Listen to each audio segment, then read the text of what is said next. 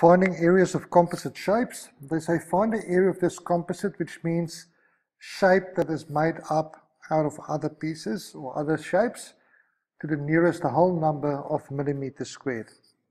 Now it's going to be very hard to build this out of others. So what I'm going to do is, it looks like if I use this rectangle, then I will get all of this. Alright, so I'll get all of this is the area if I find the area of the rectangle. But then I want to take away this. If I take this away, I will only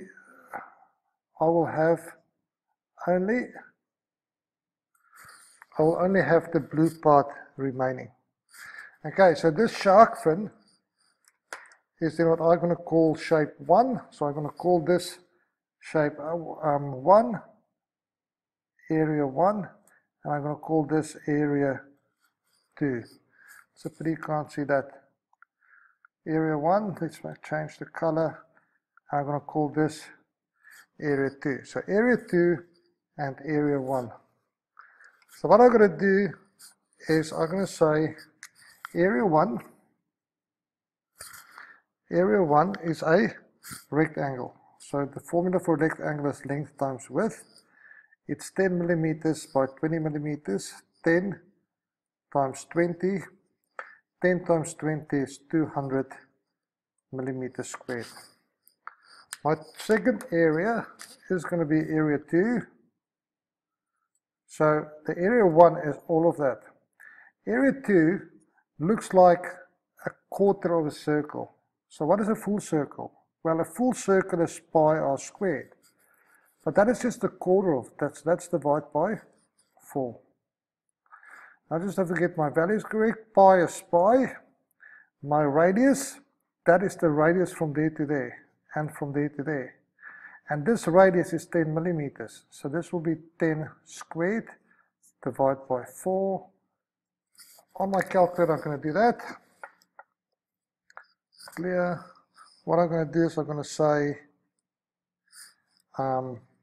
pi times 10 squared. 10 times 10 is 100. Divide by 4. The 2 decimal pieces, that's going to be 25 pi. Remember, if I want to get a value, I'm just going to press this 25 pi. And that gives us 78.539.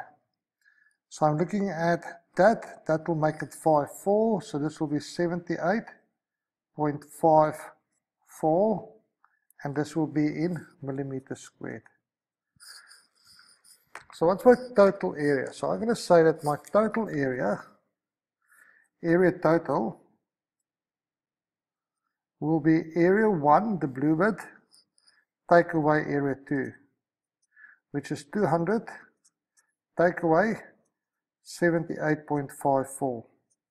That will give us an answer of 121.46.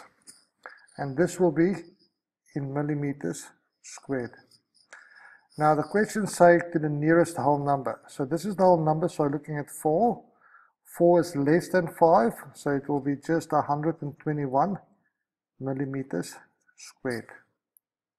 121 millimeters squared.